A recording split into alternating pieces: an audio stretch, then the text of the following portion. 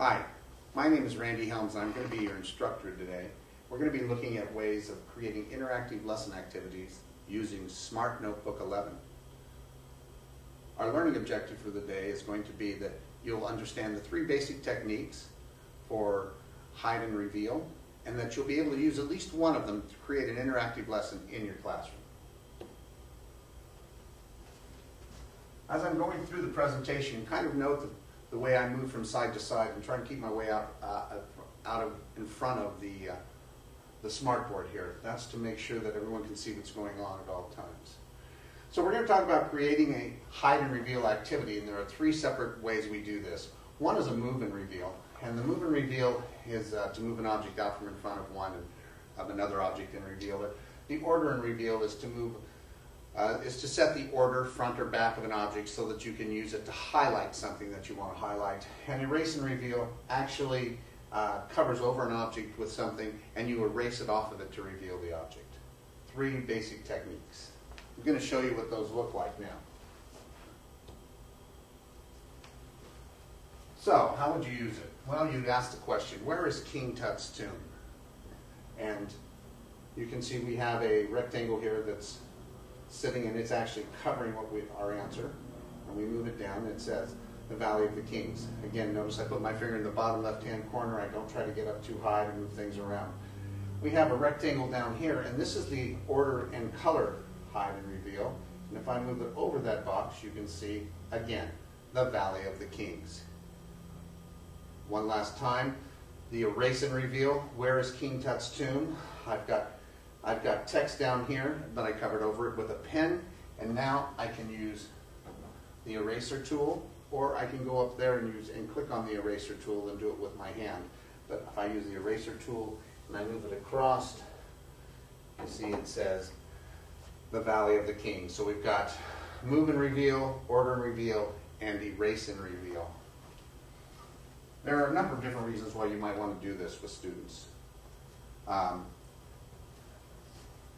The first one would be creates anticipation. So students, you ask the question and they are waiting for the answer. They know it's there, but they just can't take their little eyes off the screen because they know it's about to be revealed. You also have providing think time for students. So as you're doing a lesson, you would ask the question, the answer's up here, but you ask students to stop and think about it, maybe pair share with each other, and then you reveal the answer.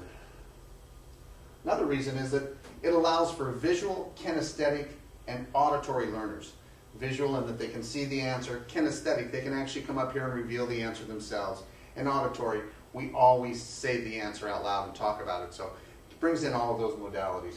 And finally, it's just fun. This is a way of keeping students engaged in the lesson at all times. They really understand, they really will pay more attention and actively be involved in the lesson. I built a small one just to show you how it works here. And so, how does it work? Well, the first thing I did was hide the question with an erase and reveal. And my question is,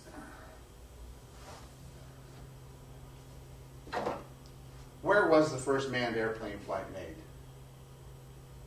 Think about it. Share with your neighbor, write it on your whiteboard. The answer is Kitty Hawk, North Carolina. So that is a very simple order and reveal lesson that you can put together for your own presentations. All right, we're going to walk through how that works now. First thing we need to do is create a page. Page creation is done on the side tab at the bottom.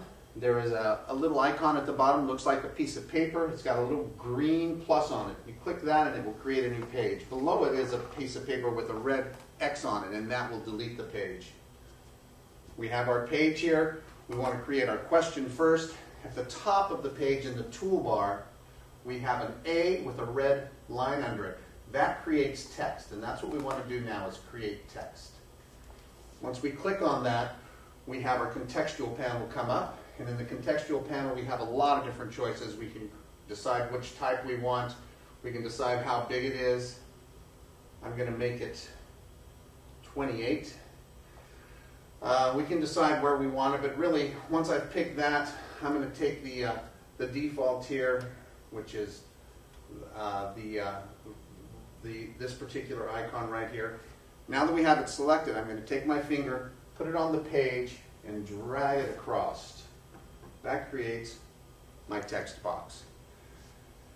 Now we've got to get text in there. Well, we have a couple of choices. We can type it on our keyboard at our desk, or we can write it up here by using the onboard keyboard. And that is in the pen panel at the bottom, the pen tray at the bottom. On the left-hand side is a little icon that looks like a keyboard. Press on that, and that will bring up your keyboard. I'm going to turn my back on you for a second, something you should try not to do, but let's see if I can do it from this side and show you how it works. So here's cap, and we want to write where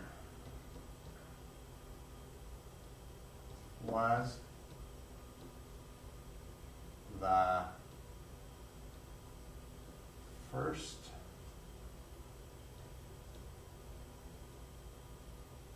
manned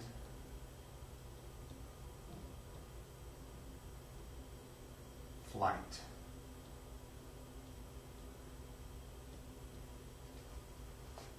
All right, so we have our question in.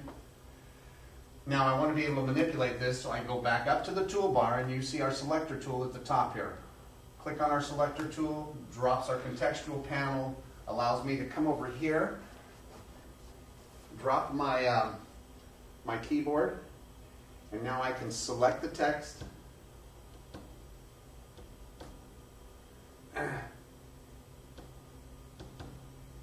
Let's see why that's not. And you see I have a little round circle here at the end. I can make it a little bit bigger so that I can get it all on one line. There it is. And if I want to, I can move it around a little bit. I got to click off and then grab it. I can move it around, put it right where I want it. Okay, where was the first manned flight?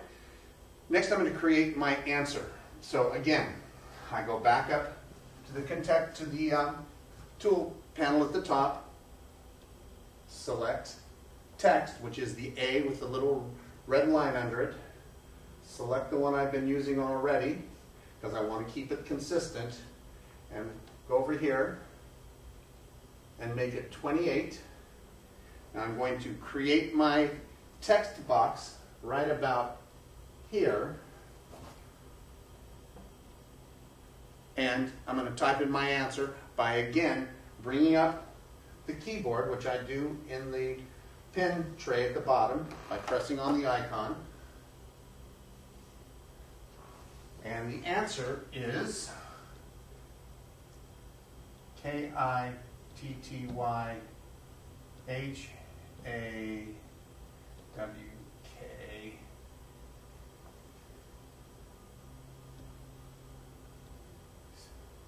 capital N-O-R-T-H space capital C-A-R-O-L-I-N-A.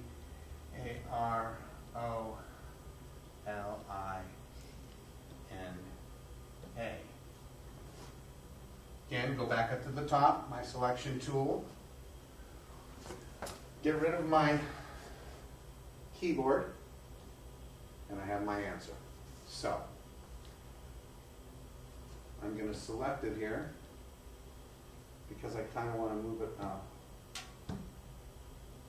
I kind of want to move it over a little bit. And there it is. I got to remember where it's at. Very important to remember where it's at, because the next thing I'm going to do is make it invisible. I do that by, up in the top right-hand corner of the text box is a little drop-down window. When I hit that, a lot of choices come up, and there are a lot of things you can do here, but those are different lessons. We're going to concentrate on this time is properties. When I hit properties, it brings up a whole selection for me here over right next to my side panel. In this, what I'm interested in, there's 4 at the top: fill effects, text style, object animation, page recording. I am interested in text style. It defaulted to that, but I'm going to select it anyway. And now I'm going to go down and and choose the color I want. I want my color to match the background. So I'm going to pick this one in the right-hand corner, and my text disappears. Now I know where that is. My next step is to create my object. So, again, at the top, in the toolbar, I'm going to come over to this side. In the toolbar, right next to the selector tool, there's a icon that has a ball and a circle in it, a circle and a square in it. Select that, and you'll see you get a whole different selection in the contextual panel. What we're looking for is a rectangle, so, which is the third one over here. I'm going to select rectangle at the top, and now I can draw my rectangle. I'm going to draw it in right here. You want to make sure you draw it big enough so it'll cover your text. So there we have it. Have my rectangle drawn. I'm going to go up to my selector again, select it. It brings up, now I have for fill, I have things I can do with my rectangle. There are two things here, fill effects, page recording. I'm interested in, defaults to no fill, I'm interested in solid fill. Oh.